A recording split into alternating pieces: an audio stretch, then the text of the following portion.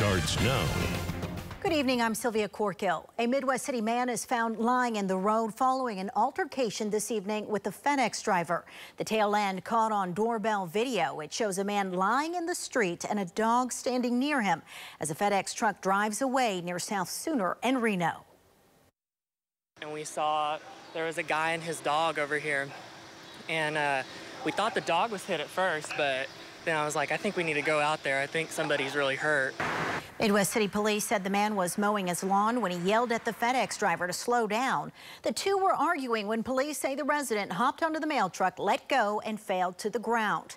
The man went to the hospital in a private vehicle. The incident is under investigation. No word if any arrests were made.